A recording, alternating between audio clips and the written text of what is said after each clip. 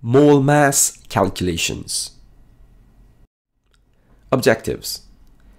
Convert from moles to mass. Convert from mass to moles. Converting from moles to mass. If we are given a specific amount of moles, we can multiply that by its molar mass of the substance to get the mass required. For example, determine the mass of 3 moles of CO2, carbon dioxide.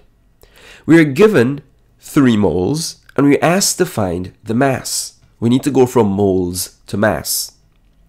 The first step is to find the molar mass of CO2. Carbon, there are 1. We multiply 12.01 grams by 1 for a total of 12.01 grams. Oxygen, there are 2. The molar mass is 16.00 grams. We multiply by 2 for 32.00 grams. The total mass is 40.01 grams. The molar mass of carbon dioxide is 40.01 grams. The second step is now to find the mass of 3 moles of CO2. We know the mass for 1. Now we need to multiply it by 3 to find the molar mass for 3 moles. So, 3 moles of carbon dioxide has a mass of 120.03 grams. We simply multiply the number of moles by the molar mass of the substance to get the required mass. Practice question. Determine the mass of 0.50 moles of C4H8. We are given the number of moles and we asked to find the mass. We are going from moles to mass. The first step is to find the molar mass or the gram formula mass of C4H8. That is 56.12 grams per mole. The second step is to go from the moles to mass. We're given 0.5 moles, we know the molar mass. We're going to use the formula. Given mass is equal to moles multiplied by molar mass. 0.5 multiplied by 56.12 gives us 28.06 grams. Half a mole of C4H8 has a mass of 28.06 grams. Converting from mass to moles. Earlier we were given moles to find mass, but now we are going from mass to find out how many number of moles there are. So we need to use the gram formula mass or the molar mass to find out the number of moles. For example, to determine the number of moles of NaOH present in 60.0 gram sample. We are given the mass of NaOH and we need to find the moles of NaOH. We are now going from mass to moles. The first step is to find the molar mass or the gram formula mass of NaOH. We did that earlier, we found it to be 40.01 grams. The second step is to find how many moles of NaOH is present in that mass. We're given 60 grams. We know the gram formula mass or the molar mass is 40.01 grams per mole. Dividing that, we have 1.5 moles is present in 60 grams of NaOH. Practice. How many moles of MgOH, 2, magnesium hydroxide, are present in 8.40 gram of the sample? We're given the mass of MgOH2. We need to find the moles. So we're going from mass to moles.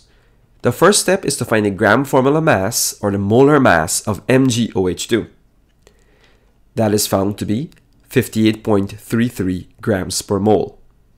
The second step is to find how many moles are present in that mass. Using the formula, moles is equal to given mass divided by the molar mass. We insert the given mass, which is 8.40 grams, divided by the molar mass, 58.33 grams per mole. There are 0.144 moles of MgOH2 in 8.40 grams of the substance. A summary. First, we went from moles to the number of particles in the first video, and in this video we went from moles to molar mass. We now have a connection between the number of particles and molar mass, so we can go back and forth directly.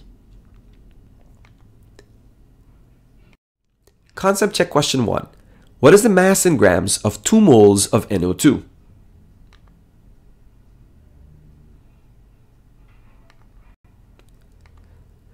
"92 grams. How did we get there? We had to go from moles to mass. The first step was to find the gram formula mass of NO2, which is 46.01 grams. Then we use the formula, mass is equal to moles multiplied by molar mass. We know the molar mass for 1 mole, therefore when we multiply it by 2, we have 92 grams. Concept check question 2. Determine the total number of moles represented by 20 grams of calcium carbonate.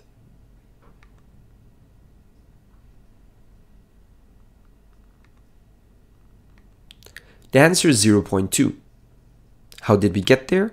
We had to go from mass to moles. The first step was to find the gram formula mass or the molar mass of calcium carbonate, CaCO3, which is 100.09 grams. The second step was to use the formula moles is equal to the given mass divided by the gram formula mass. We are given 20 grams. We divide that by the molar mass of CaCO3, 100.09. We have 0.2 moles. Question 3. Identify the total mass in grams of 0.75 moles of SO2.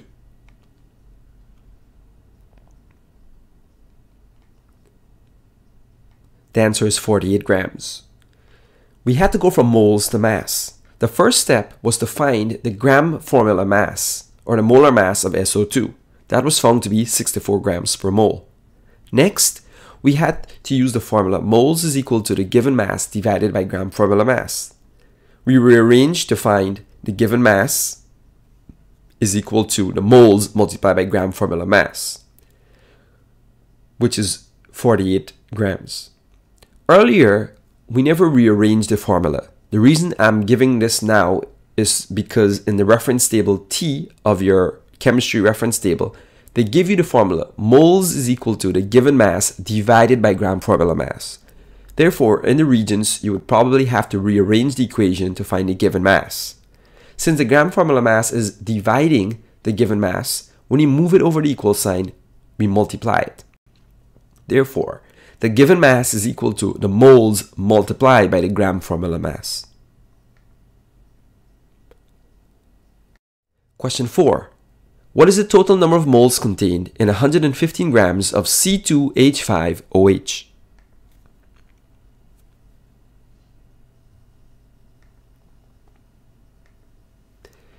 In this question, we are asked to go from mass to moles. The first step was to find the gram formula mass or the molar mass of C2H5OH, which is 46 grams per mole. Step 2 was to use the formula moles is equal to the given mass divided by gram formula mass. We're given 115 grams. When we divide it by the formula mass, 46 grams per mole, we get 2.5 moles. Our answer is choice 4, 2.5 moles.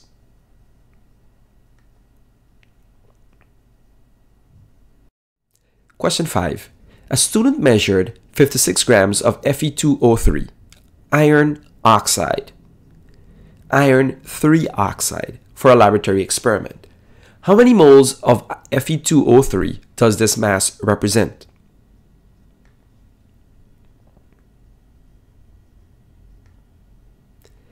First, we need to find the gram formula mass or the molar mass of Fe2O3, which is found to be 160 grams per mole. The second step is to use that information to find the number of moles.